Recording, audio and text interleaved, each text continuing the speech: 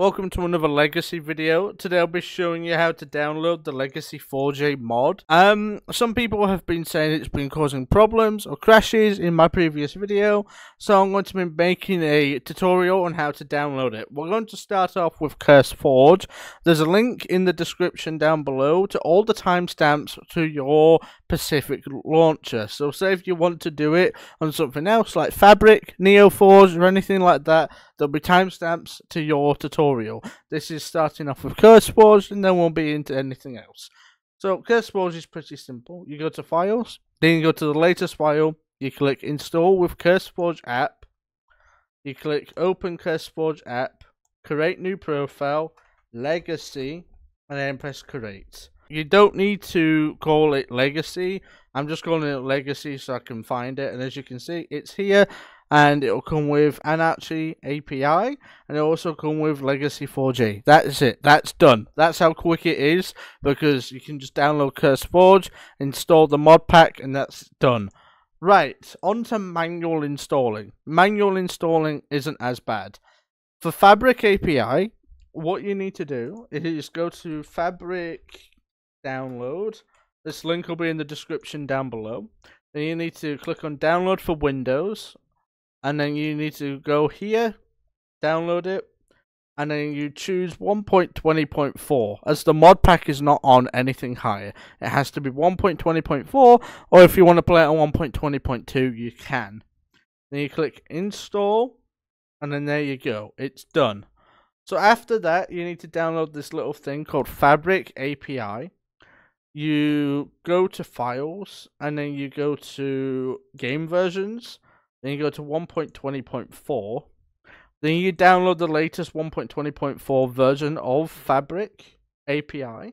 And then you click download. Since I already have this, I'm going to cancel the download. And I'm actually just going to go to the folder with all the mods that is needed for this tutorial in here. You go to %appdata%. And then you go to .minecraft mods and put it into the mods folder. There is another mod that is dependent on Legacy. So it's an API that you need for the mod, and it's called Architectury API. I think that's how you say it. Then you go to Files. You go to Game Version 1.20.4. Then you go to Fabric, and it's right here.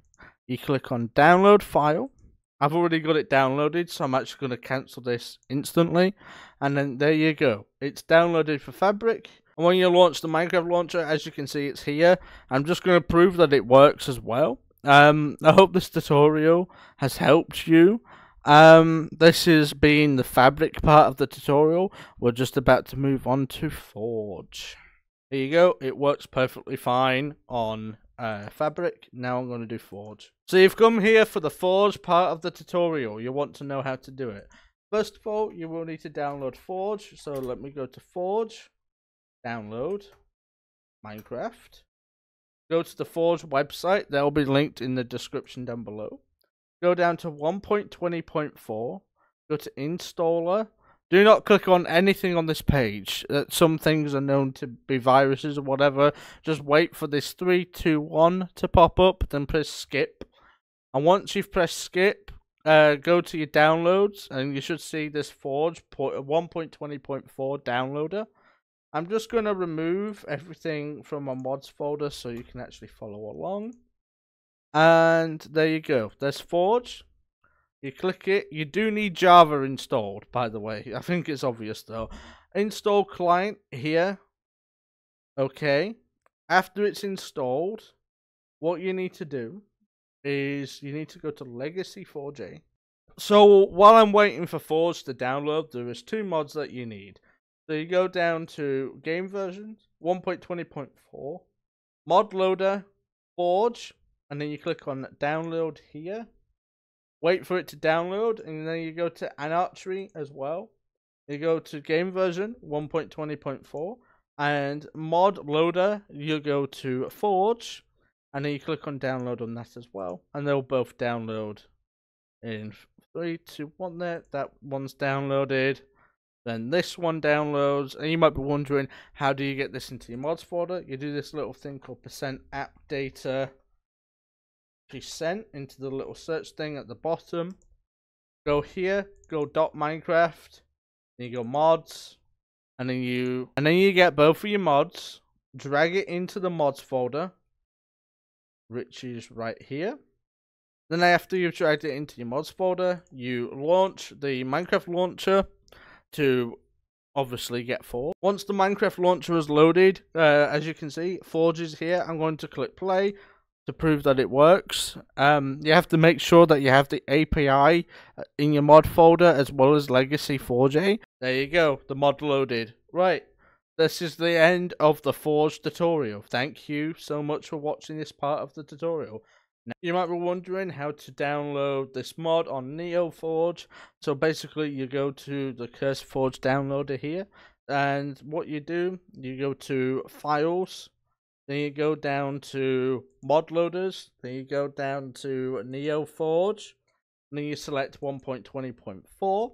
You click on the little download button here, wait for it to manually download. You do the same on Architectury API, it's another thing that you need. You go down to 1.20.4, you go to Mod Launcher, NeoForge, then you go here, download file, and then you wait for it to download. To download NeoForge, what you do is you go to 4 other versions, click here to get the versions list. So when you're on this page, you go down to the Minecraft version, click 1.20.4, then you click download. After it's downloaded, you click on the NeoForge installer. The NeoForge installer, you click install for client, click proceed, then it will install for you. Then after it's installed, we'll actually have to drag the mods into the mods folder.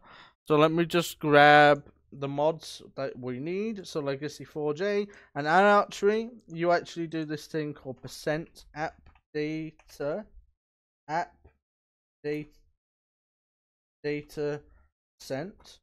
you go to your .minecraft folder, then you go to mods, then you put it into the mods folder, and there you go, you've got it for NeoForge. After NeoForge is downloaded, you open up your Minecraft launcher, then as you can see, NeoForge is here. If it's not there, then it should be in the drop down menu. You click on play again, and then when you wait for it to load, it should load the mods, and I will prove that it's going to load the mods as well. And as it loads, you should see the 4J logo and all of its stuff. So that should load. There we go, it worked. The NeoForge version of this mod worked. If you found this tutorial helpful, make sure to leave a like and please subscribe for more, as I am a Legacy YouTuber trying to bring back the Legacy edition of the game. Thank you so much.